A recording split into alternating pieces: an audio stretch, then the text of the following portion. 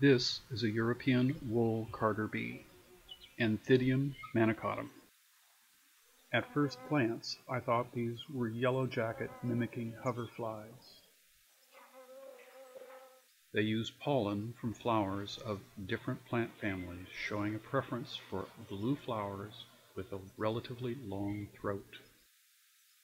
They were introduced into the United States from Europe in the early 1960s to help pollinate alfalfa.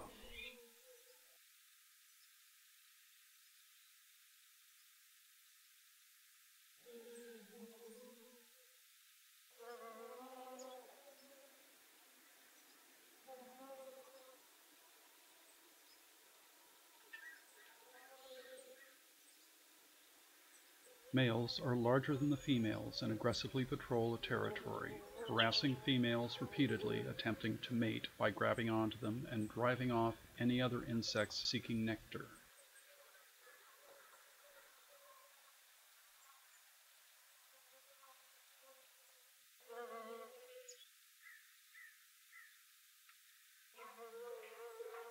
Females use plant fiber, like those on the underside of the leaves of lamb's ears, to construct their nests.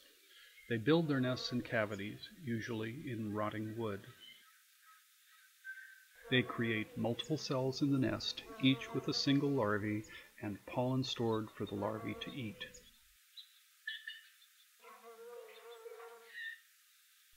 Leaf-cutting bees are important pollinators of wildflowers, fruits, vegetables, and other crops.